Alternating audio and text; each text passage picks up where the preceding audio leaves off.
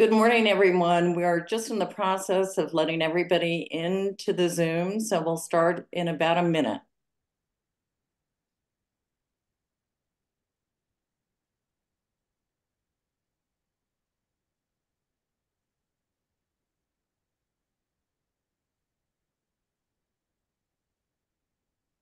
So let's get going on this beautiful Saturday morning. Good morning to everyone, and welcome to our local legislators issue forum, hosted by our elected officials, Senator Joanne Janal, Representative Kathy Kipp, Representative Andrew Basenecker, and Representative Judy Amabile.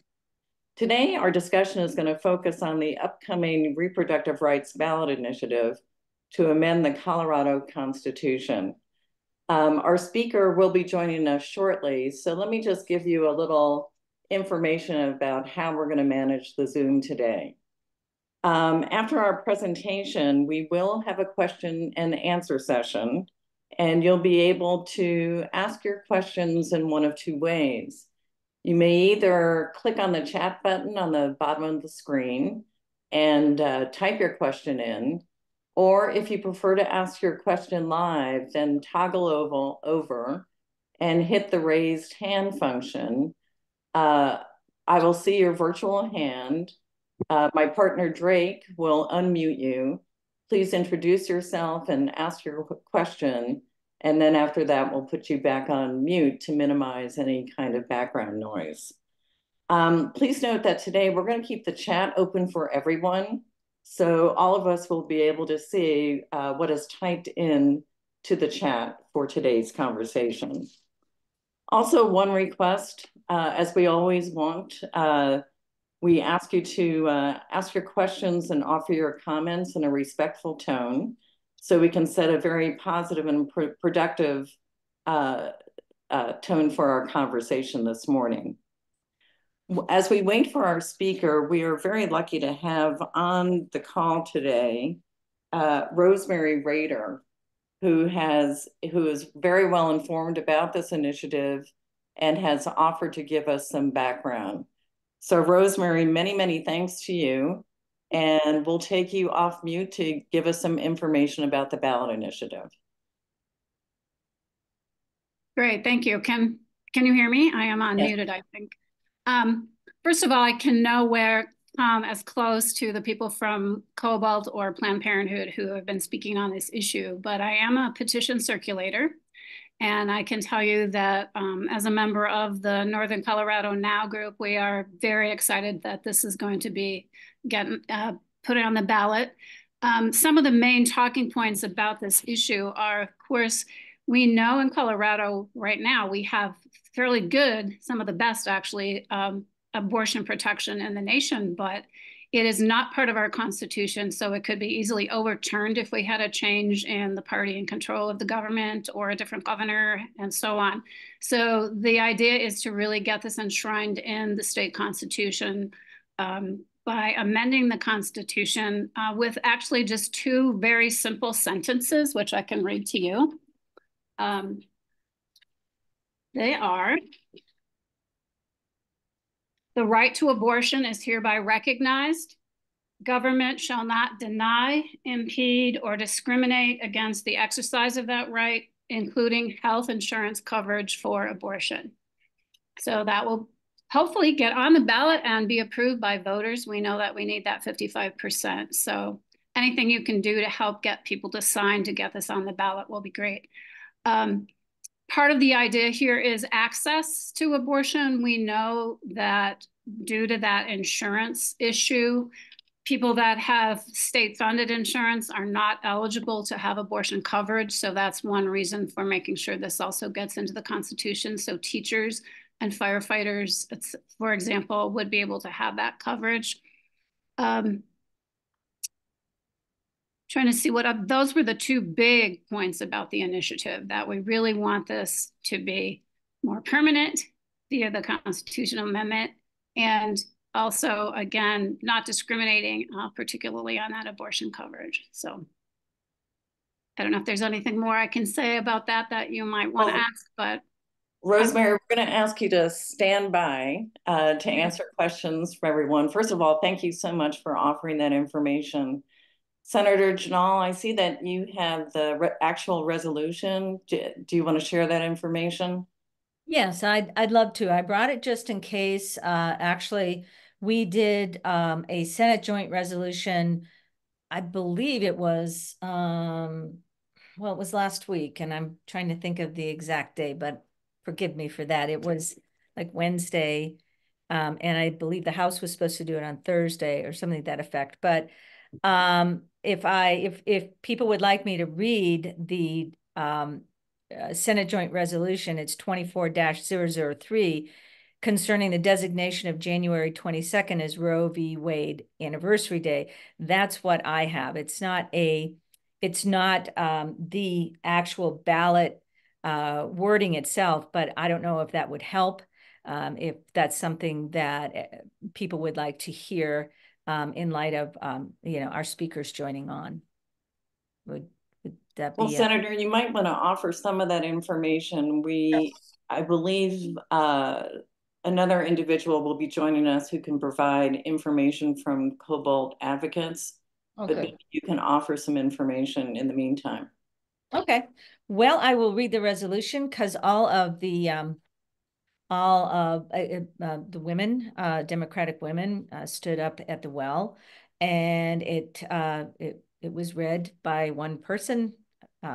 Whereas on January 22nd, 1973, the Supreme Court of the United States found in Roe v. Wade that the United States Constitution protects the right to abortion. And whereas on June 24th, 2022, the Supreme Court of the United States overturned the precedent established by Roe v. Wade in 1973 and Planned Parenthood of Southeastern Pennsylvania versus Casey.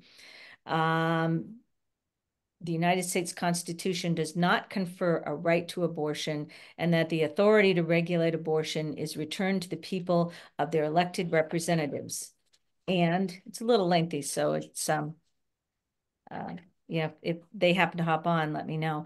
Whereas Justice Breyer, Sotomayor, and Kagan issued a dissenting opinion in Dobbs stating that whatever the exact scope of the common laws, one result of today's decision is certain, that the curtailment of women's rights and of their status as free and equal citizens, and whereas the surest protection against the curtailment of rights is now offered only by state legislatures and within the state constitutions, and whereas upon the Dobbs decision, and again on the following anniversary of the 1973 Roe ruling, tens of thousands of Coloradans across the political spectrum took to the streets throughout the state to express their disappointment and rage.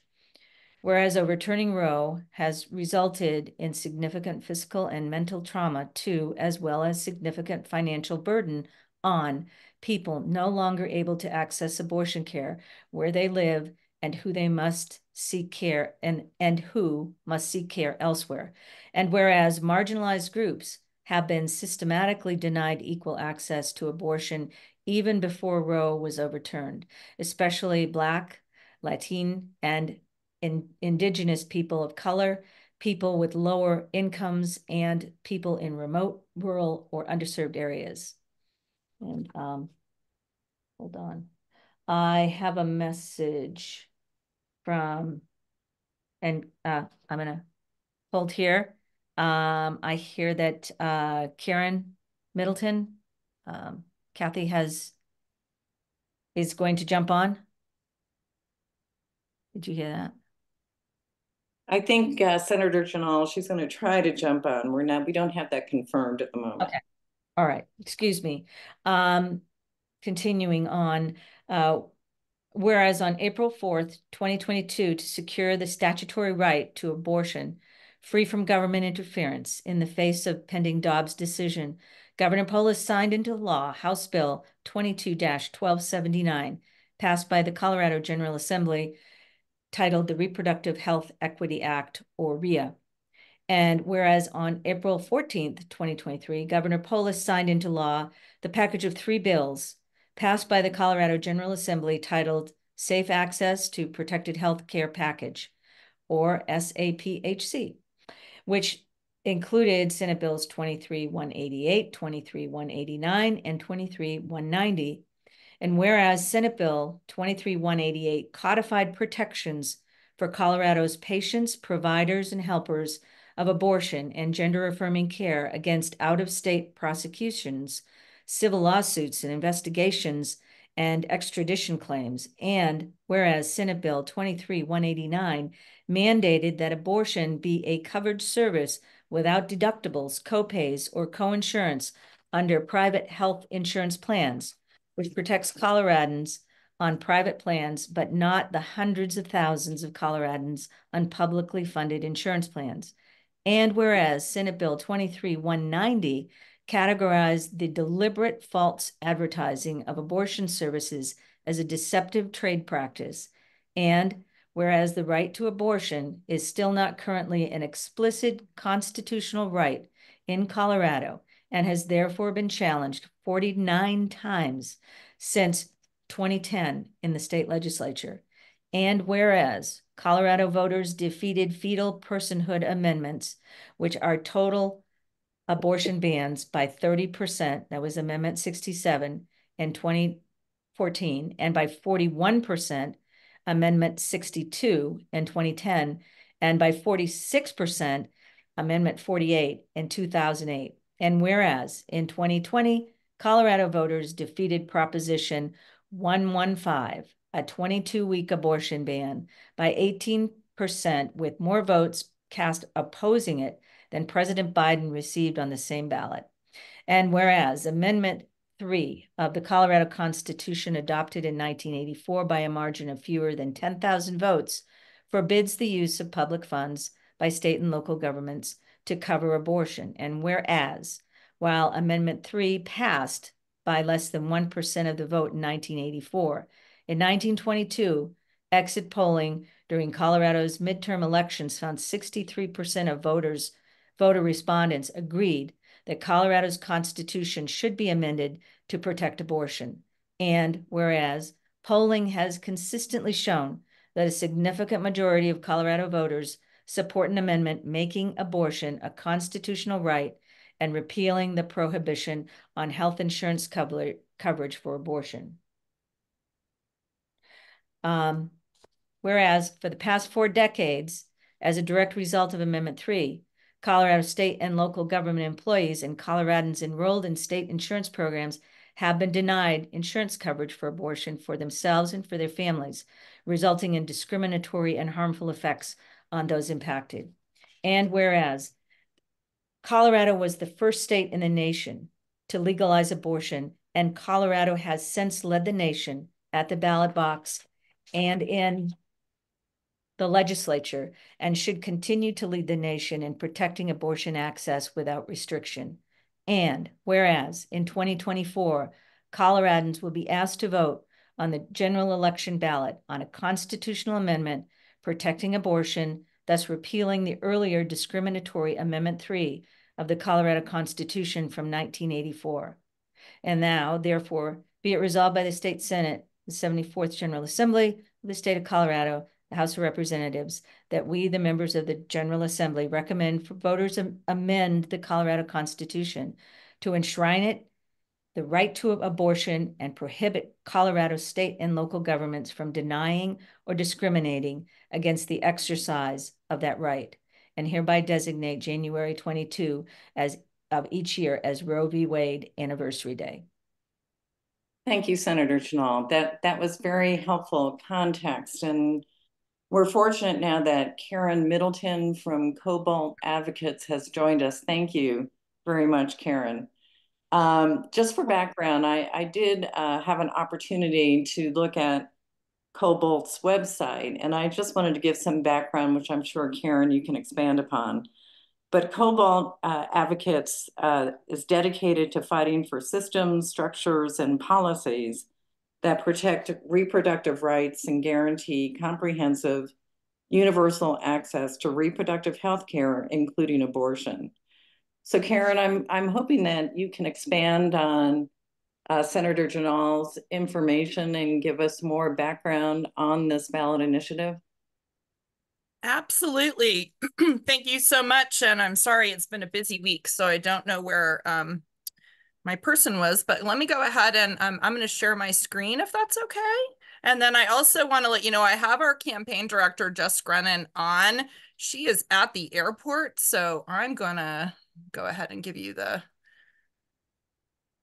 I will share this. I'm driving up to Vail for a fundraiser this afternoon. So between the dog walk and the shower, you're getting me. So I'm glad you all caught me and that everyone has my phone number. So I'm going to take it from the top and say, and I will get to your question, but let me just start with this ballot measure is being run by the Colorado Reproductive Health Rights and Justice Coalition. So I'm both the president of Cobalt and I am co-chair of the campaign.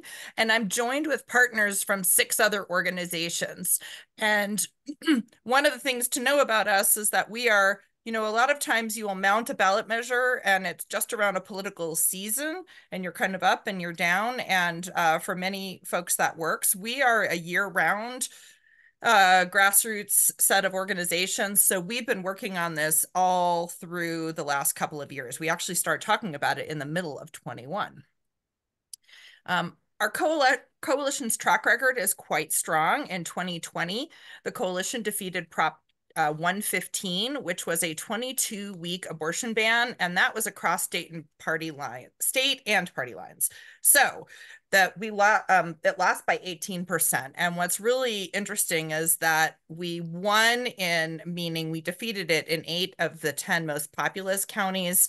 And we actually exceeded the number of votes that Republican candidates, let's see, I'm trying to read this. Let me just say it in my own words and not look at the slide. We got more votes than either the president or the US senator. So we outperformed because we had bipartisan support. So across the state, you will find that not only do we have a strong track record with Democrats, who would be one of our natural partners, but unaffiliated voters and Republican voters continue to surprise us and or surprise mainstream media, not us, and really stick with us. Prior to that, there were 3 other ballot measures. So it was really after understanding that we could talk to voters about abortion later in pregnancy. And they really thought they had us, right? Running that in the middle of COVID. We ran that entire campaign by Zoom. I basically never left this laptop for 5 months, but we talked to voters and voters were with us. And that's something that's really important. And that's why we think that this ballot measure really has the ability to be so successful. Our goal is to remove, and I know it was stated in the reading of the resolution, but removing the 1984 insurance coverage ban, and it will allow insurance coverage for public servants. So I like to give the example when I was a state legislator and I had Kaiser, my insurance coverage as a state employee would not cover abortion.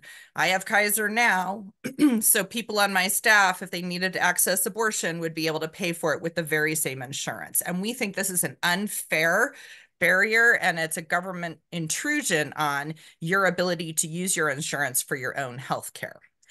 We have about 1 million people that are prohibited from covering abortion care. And so we think that's a significant number of folks that are impacted.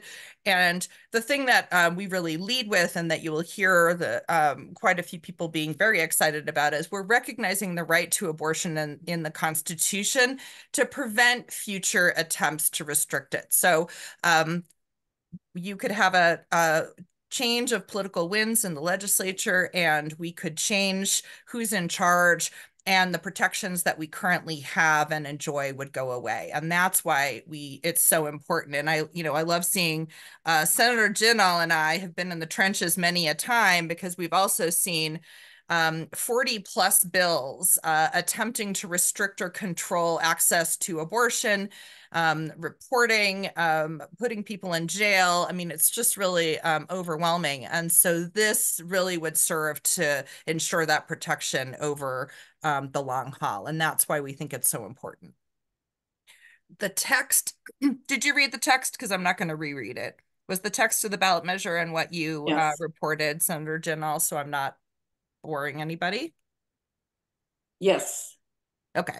So I won't say it again, but here it is. We think it's very clean, it's very clear, and we tried to use, you know, it's really hard when you're using legal speak in the community, but we really tried to keep the language as simple and understandable because we know voters don't want to feel like someone is trying to fool them.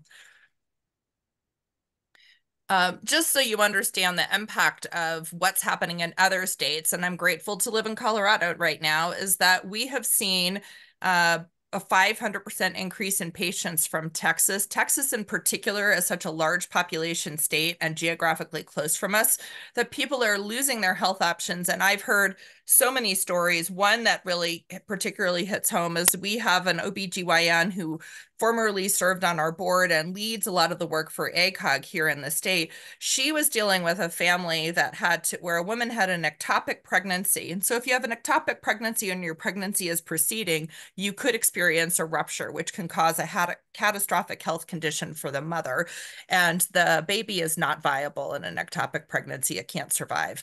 So they got in their car with their spouse and their kids and drove 19 hours. And the doctor knew that this was happening and they were coming. And it was so stressful on everybody involved because if you've ever driven from Colorado to Texas, imagine if you had a catastrophic health crisis on one of those long stretches where there's absolutely nothing but cornfields and cows, depending on what part I think of Kansas.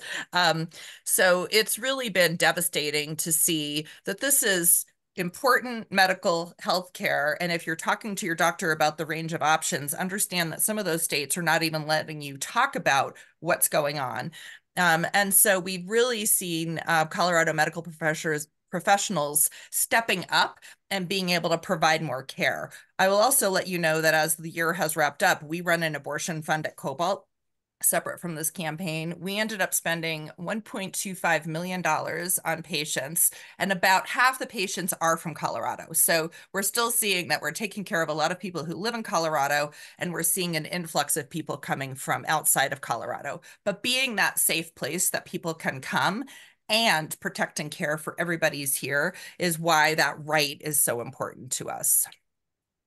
It is a winning issue. And so we know that and I said it right at the beginning, is that we see that voters across the state, and I've had more surprising conversations. I've called into Kansas when they were protecting their constitutional freedom.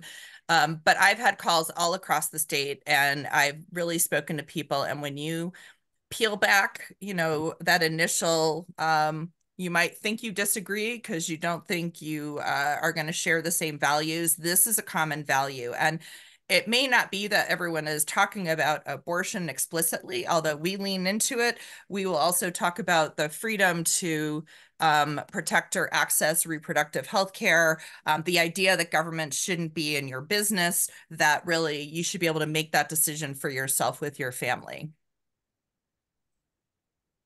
Oh, there we go. I'm going to skip past this one because it's not that exciting. I just want you to know it is exciting, my campaign manager would tell me, but I think for the purposes of this presentation, just to let you know that our plan is to submit 185,000 signatures before April 25th to qualify for the ballot. And here's the the interesting thing is April 25th, 1967 is when Republican Governor John Love decriminalized abortion in Colorado all those years ago. So I feel like there's some good vibes here that this is our date to turn in, and we are going to do it. We need to collect at least 2% of the total registered electors in 35 state Senate districts, and we're also doing research that includes both electoral polling. We are working with a Latino policy agenda, and we're also working with a polling firm called Black Insights. So we're really looking at long-term community engagement and development in this. And this is some research. Just a lot of times people will say, gosh, I think that Latino voters aren't going to be with you. Well, what we see is that they do not agree with these bans across the country, and that 62% supported they're more likely to make an abortion rights stronger by allowing state-funded insurance program to cover costs. So we think that's a great note that people should be thinking about. we've already launched. Sorry, I did this one for last week. So I talked about leading with our values, demonstrating that abortion is a thoughtful decision, talking about values, government control and overreach versus freedom and privacy. And really, I encourage anyone who's talking about this in the community to broaden that scope of the conversation to bring more people in. I think that's what I've got. And I see that Kiera has joined us too, so she might go for me. And I'm going to stop sharing my screen and happy to open it up to questions and perhaps have my colleague take some of those questions for me. Great. Let me, first of all, thank you, Karen and Jess, for being here. And I also want to welcome Kira Hatton-Seneff, also from Cobalt Advocates. Let's open up to questions. We have a few that have already been written into the chat, but remember, if you want to ask your question live, you can raise your hand also. But I think most of the questions that have come in thus far are our attendees are interested in how do we sign the petition and where that will happen. Does somebody want to answer that, just so people know if they want to support this, how they can get their hands on how they can get their signature on a petition?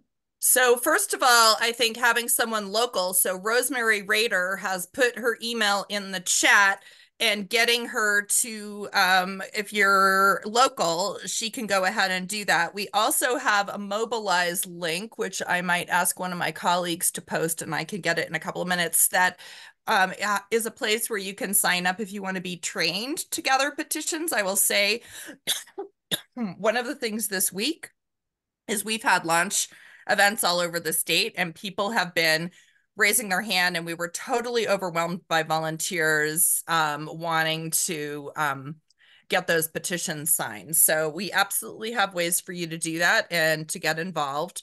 I will give you my email is karen@cobaltadvocates.org. There you go. And I also, public insurance, Margaret Long, includes Medicaid coverage. And one thing I didn't mention in this presentation, and I'm sorry, I was definitely tailoring it from a different group, but I wanted to be responsive, and I got the dog walked, so we're good, is that there's no fiscal impact of this ballot measure. So a lot of times when you read, we were saying that we have simple language, and there's no fiscal impact. So yes, under strict scrutiny, there are state dollars that intermix. And I was having some conversations with a voter who really doesn't like the idea of, and the biggest objection we're going to get is the idea or notion of taxpayer-funded abortion. But one of the ways I've responded to that is, one, there's no increase in spending by the state of Colorado, and two, most of you, I would suggest, to pay for your health insurance through health insurance through your employer, you are paying for a portion of that. So to restrict how your portion of dollars are being used is really a disservice. So in the total spending around healthcare and reproductive healthcare, we do not see a fiscal impact, which we think is a really good way of threading the needle around what might be an objection. Great. Representative Basenecker put a question in here. What are we hearing from healthcare providers in terms of the increased need for abortion care and reproductive health care services since the overturning of Roe versus Wade? So we are seeing, the system has been overwhelmed, and on the national landscape, the loss of reproductive health care for so many states has truly been a travesty. I will say that it's like a group of heroes, the people who have stepped up to provide care in Colorado. So here's what I'm seeing. Kaiser Permanente is now providing abortion care in-house. They were always referring to Planned Parenthood, but they were trained abortion providers in-house. So that's been a way to ease the pressure so that people can get care from their own providers.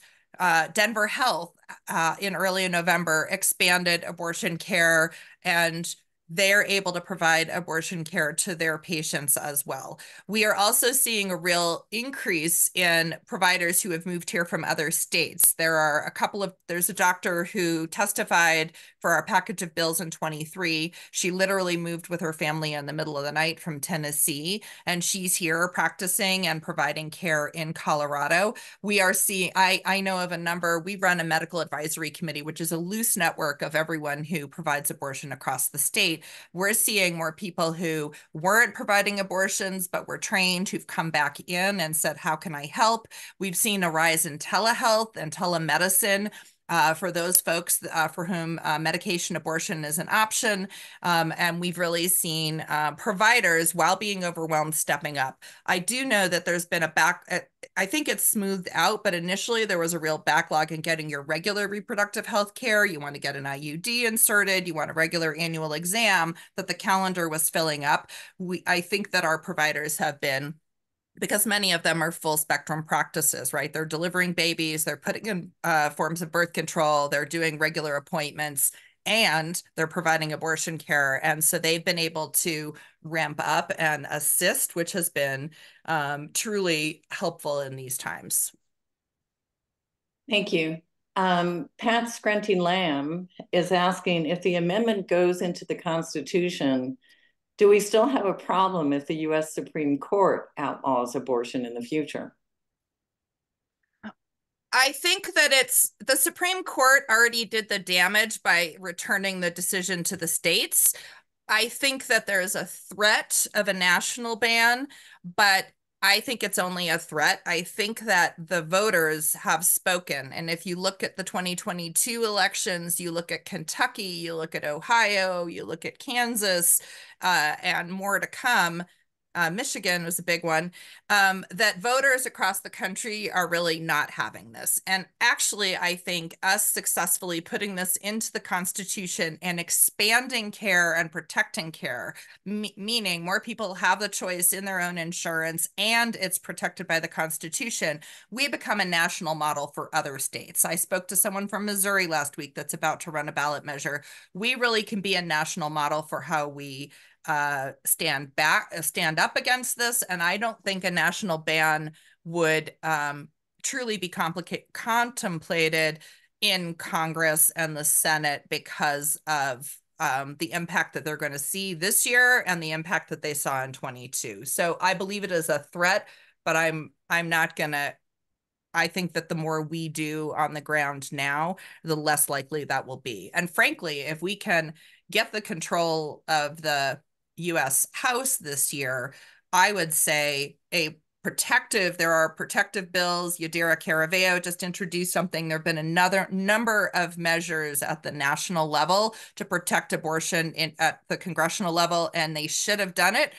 They should have done it when I started this job, when we had the Supreme Court, we had the presidency, and we had Democratic control, and we didn't do it then, and we didn't think we would need to. So lesson learned. So I would say it's going to be really important. And Diana DeGette co-chairs the pro-choice caucus in Congress, and she has said the number of members is the highest in history, and the support is the highest in history. So I'm feeling more confident that we're going to push back some of that nonsense as we move forward. Thank you, Karen. I just want to call everybody's attention to the chat. There's a lot of information that's being posted in there about how you can get your hands on a petition, more information about this ballot initiative. So please take a look at that and copy those down if you're interested. Senator Janal, I see that you have your hand up. Yes. Thank you. Thank you, Karen, for hopping on. So appreciated. A couple of questions that I'll just go right to them. First of all, how many signatures again do we have to have, and by what date? And when this ballot initiative passes, when does that go into effect? Immediately, or do we wait till 2025, the first of 2025? The the first question, the legal requirement is about 125,000 signatures. The campaign is going to target more like 185,000 to make sure that we don't miss. And the important piece is that each Senate district has to have a minimum number of signatures gathered. I believe it's January 1st when it goes into effect. And one of my team members can correct me. And Jess It has is, been, Karen. say it again. It is. Yeah. Okay, So everyone. Jess, do you want to talk? Because you're heading onto a plane. So if you want to just add in your 2 cents, I'll hush. Hi, everyone. It's so great to see you. I'm at DIA this morning, heading back to Montana, but it's wonderful to see so many folks that have been supportive of the work that we've done in the past. Senator Janelle, so good to see you again. We got to work on end-of-life options together back in 2016. And we won that campaign with 65% of the vote. So I'm hoping abortion can beat that. But we're really excited with all the work that's been happening here in Colorado. We are collecting 185,000 signatures. I can tell you with our paid program, we're a little ahead of schedule, which I am so excited about. And just couldn't be more thrilled about the response people are hearing. We have trained over 500 people to collect signatures already, which is huge. We really wanted to spend the time to make sure that we're doing it right. That way, all of those signatures are good. We have had several fundraisers this week in Colorado itself. Last week alone, we raised over $200,000 in Colorado from donors. So we're just really excited where we're at. Our launch in Denver, we had, close to 200 people there is what I'm hearing now from the sign-up sheets, which I couldn't be more thrilled about. Karen, that's a new number, by the way, for you. But we're really excited about where we're at. We just, we had events in Durango, Grand Junction, Fort Collins that have just been hitting it out of the park of turnout because people are hungry for this. Colorado is a leader on reproductive rights and justice and reproductive health. I'm talking to campaigns, as Karen mentioned, across the country. The New York campaign had us on the call to talk about what we're doing the other day. So I'm feeling really positive. We have many of your colleagues who have endorsed the ballot measure. And if I was at my computer right now, I could give you the list. Senator Janelle, I'll send you the address of the Fort Collins office, Fieldworks office and the hours. Thank you. Yes, in fact, we did a fundraiser up in Fort Collins on the 17th with Betsy Markey, and a number of you were there.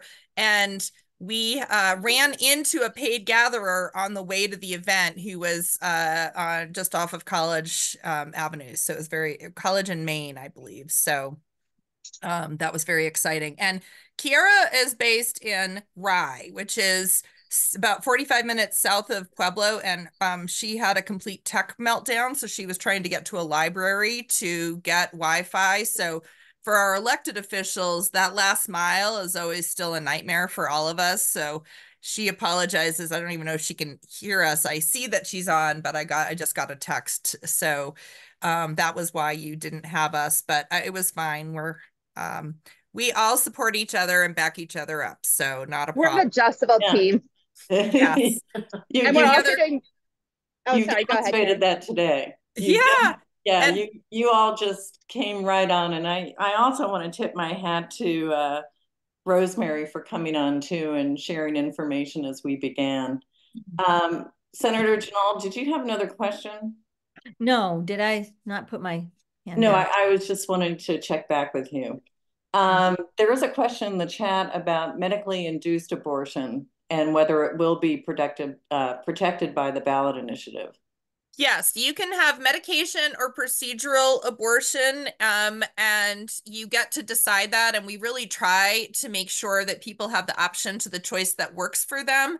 There is a big effort to put more medication abortion, make it more available in banned states. And so we are supporting telehealth providers that are mailing abortion pills into banned states, and we are proudly doing that, and we are proudly being funded to do that. So that would continue to be protected with this ballot measure. The problem is that that awful justice down in Texas who's trying to roll back mifepristone as a legal way to have an abortion. And mifepristone and misoprostol are the two pills that you use, a combination, Miffy that you say, and then miso. It's how it's alphabetical, is how I always remember which order. And you get the first two, and then you get the second. And the issue is they're trying to deregulate one because it's the best practice and it's the gold standard that you do both. You can actually use just misoprostol if we ever have to get to that point. But Danco, which is the pharmaceutical company that's behind mifepristone, has really been lovely in terms of fighting this loud, proud, and hard. We just signed on to an amicus brief protecting mifepristone. So there's a separate regulatory fight around mifepristone, but medication abortion being able to access. And so basically the first pill stops the pregnancy. The second pill causes the pregnancy to, it basically causes cramping, and it would expel the pregnancy. It is very effective. People can then take their time and be home. It feels a little bit like experiencing a miscarriage. And one of the problems is if you're flying from Texas, you might want a procedural abortion so you're in and done, and you're not experiencing what would be like a miscarriage over a few days. And that might be TMI for some of you, but just understanding that this is about what the person needs for themselves. And we really feel very strongly that we're going to help you with whatever care you need, however you need it, and we're going to fight to protect it in Colorado. Thank you. Are there other questions? Yes, Representative Basenecker, your hand is up. Thanks, Beth, and thank you, Karen and Kira. I'm so sorry to hear about your stressful morning, and Jess, thanks for being on. I'm just wondering if y'all could talk a little bit about some of the economic justice angles of being able to ensure access to reproductive health care and abortion care when needed. I'm just struck by the equity piece in this in terms of how folks in our state, I think, will really be in a much better position as opposed to states that are taking, unfortunately, what I understand to be very damaging and dangerous actions. Thank you so much for raising that question. You know, I just go back to kind of nuts and bolts. If you think about your own family, your own household, the decision about adding a child to your household is economic from start to finish, from cost of daycare to, do you have a car that's big enough for one more car seat, to, can you afford to be away from your job? Do you get benefits?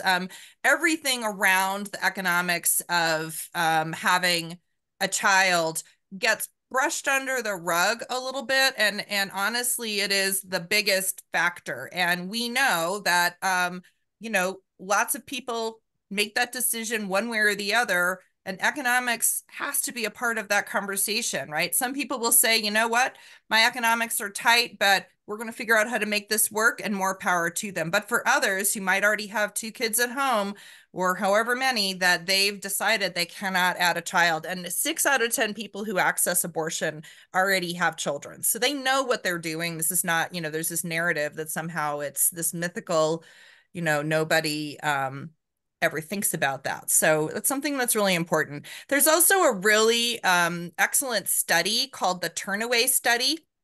And the acronym is ANSIRH, and I don't have the link offhand, but if you type in ANSIRH, the Turnaway Study, it is a longitudinal study, the longest of its kind, that really shows the impact of whether someone was able to access an abortion when they wanted it and what happened after. And they follow them over time. And what they found is people who were able to access an abortion when they needed it may have successfully gone on to have a child or to do something else that they wanted when they were ready, and that the economics were much better. And if they had it, they had to have the baby because they had no choices. There were things like economic impact. They might have been in an unsafe relationship or a victim of domestic violence at the time.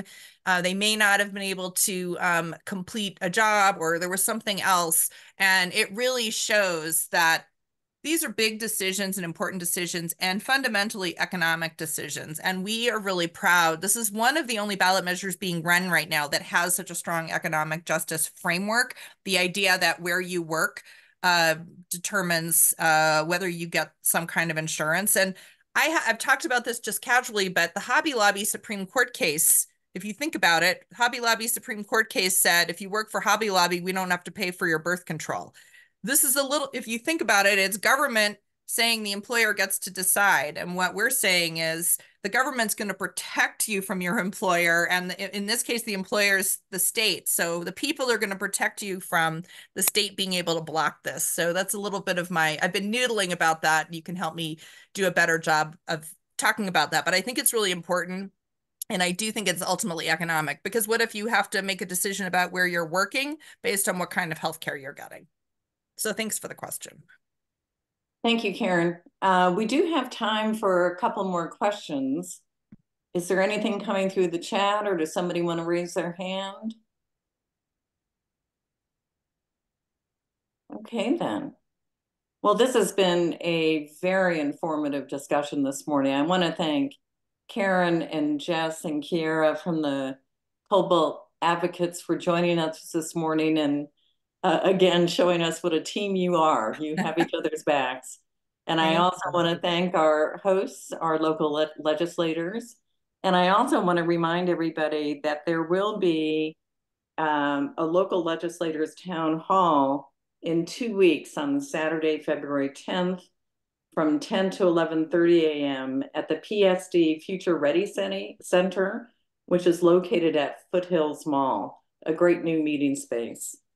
So I want to thank everybody for joining us today. We appreciate your participation and interest, and I hope everybody has a wonderful Saturday.